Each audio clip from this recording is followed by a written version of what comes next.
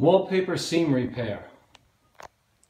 Okay, this is Spencer, and I want to show you how to repair wallpaper seams when they, after a couple of years of being up, moisture, water from bathtubs, humidity in the air from showers, compromise the strength of your wallpaper, especially at the seams and in the corners. Take this for example, right here.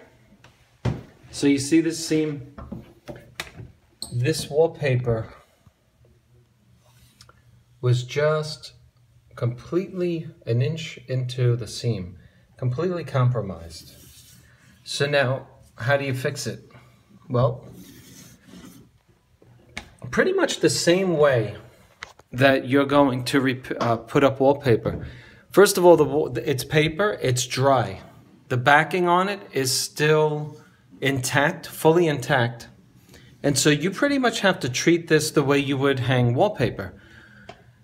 The last thing you want to do is put glue on it and just close it up. What you have to do is you have to soak the paper again the way you would when I say soak, I mean you have to wet the backing so that it absorbs the moisture of the water, and then you want to apply the glue. Because if you put the glue on, yeah, the backing will absorb the moisture out of the glue, but it will draw too much of the moisture and there will be a disproportionate amount of moisture in the backing, and it will compromise the integrity of the adhesive, believe it or not. So anyway, you wet the backing. You take a damp cloth, you take a brush, whatever you have to do to get the backing wet, and then you give it some time. You feel it until it becomes soft. It's very much like when you first hang the paper. So you see this right here. It's if you could feel this, it's nice and soft. And so I put the wetness in there, then I put the glue in there. I'm ready to seam this up, okay? But if you just put the glue in there, you'll see when you press it down, it keeps coming back up, even with the best seam repair adhesive. And what would you use to repair this? Well, first off, you could use wallpaper adhesive. Why not? Isn't that what it was hung up with in the first place? The reason why it was compromised was because moisture got in there, okay? So now I'm convinced that it's wet enough. The backing has absorbed the moisture from the water. Now I'm going to try to put the seam back intact. And I'm just taking a regular plastic smoother and I'm pushing that seam back into place.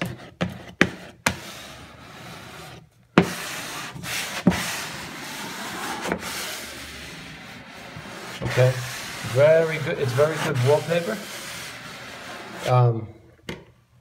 Remember from my other videos, there's always a chance you can damage the color on wallpaper or the wallpaper itself when any contact with it. Any contact with it is a risk of,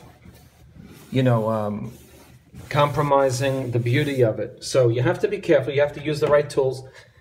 This is very smooth. When it's not, throw it out, get a new one. All right, they're pretty cheap. And if you do this for a living, buy all of them when you come into the store, because sometimes they don't have them. And you go through them often enough because they get cut. They get nicks in them. So now,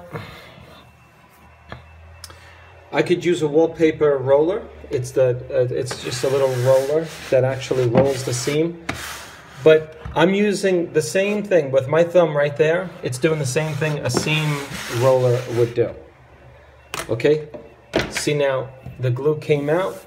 It's very much, you want to even the surface out. If you have too much glue in there, your seam will be repaired, but it will be jutting out, and you don't want that.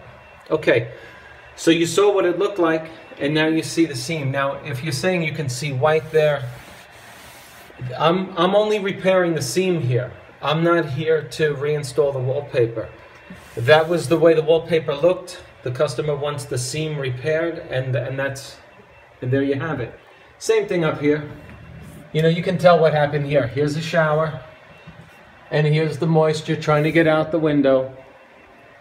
And so we have this issue, which is very common in household wallpaper around moisture. So the way to avoid this, if you're hanging the wallpaper yourself, is whatever glue they give you for your wallpaper, take an extra measure by applying a thicker adhesive at the seams and in the corners. Wherever the wallpaper ends, that's at the top, at the bottom, on the left and right corners, in the top left and right corners. Put an extra adhesive there. Treat the wall a little more carefully than you would the rest of the wall, because this is where the wallpaper comes up. Okay? And you would do that by getting a super tacky glue. I use border adhesive.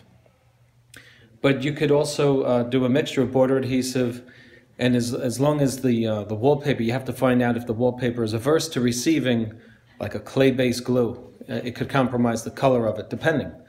This is a dark wallpaper. If I put a colored glue in there, it's not going to alter the color of the glue. But if you do it on a white, you could do that. Just if you have a question, you can send me. You can call Roman, the company that makes all of the wallpaper supplies for glue, the different adhesives, the different treatments of the wall before you put up the wallpaper. Check before you do it. This is not very difficult to do. You can do this at home. Remember, a little patience and a little know-how goes a long way. All right, if you like the video, please click down on your left there. Click like and please subscribe. Thank you.